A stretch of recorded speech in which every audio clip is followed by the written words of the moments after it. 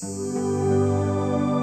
Asian Openbill is one of 6 species of storks which have bred in Thailand, and the only one still found in any numbers.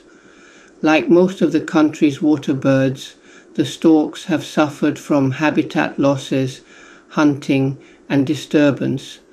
A paper on Thailand's larger waterbirds by ornithologists Phil Round, Babfa Amget, Jirajinta Nugol, and Utai Trisukon makes for mostly gloomy reading.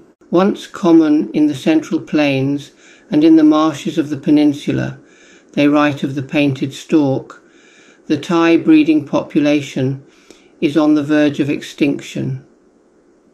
Similarly, the woolly-necked stork was once fairly common and widespread, but has almost completely disappeared. The black-necked stork is on the verge of extinction, while, for the lesser adjutant, local people have reported that they still attempt to breed at one site and that young are stolen from the nest by villagers. Most pathetic of all, perhaps, is the story of Storm's stork in Thailand. The species was first recorded in the country in 1986, when a nest, the first known to science, was found in the Klong Seng Wildlife Sanctuary. Soon after the discovery, a villager stole the 2 young from the nest, and by the next breeding season, the lowland forest where the storks made their home had been flooded by a hydro dam scheme. No tract of similar forest remains, and Storm's stork, probably the world's rarest member of the family, may never again nest in Thailand. The openbill's relative success is due in part to it being less fussy about habitats than the other storks. Rather than relying on wetlands, it can feed in dry paddy fields, digging snails from hard-baked mud. Nor does it need large trees for nesting. Almost any vegetation from small trees upwards will evidently suffice.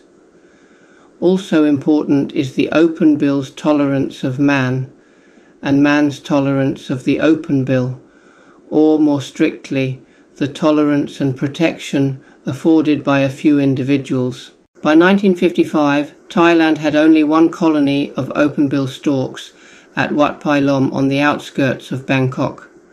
Despite the monks trying to protect the birds by declaring their nesting grounds part of the temple, and the species being given full legal protection in 1960, the colony continued to suffer persecution.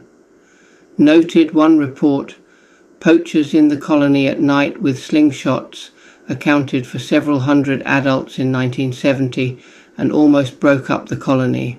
But partly thanks to the efforts of Thailand's pioneering conservationist, the late Dr. Boonsong Lekagul, 1970 was also the year Wat Phai Lom was officially declared a sanctuary.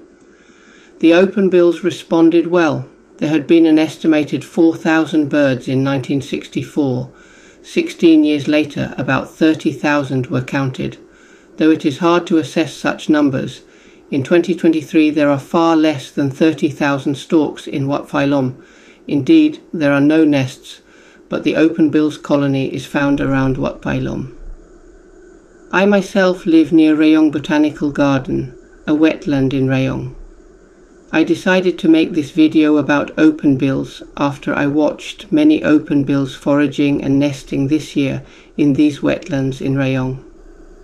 It is always a majestic sight to see these birds standing on the highest branch of a tree in the water,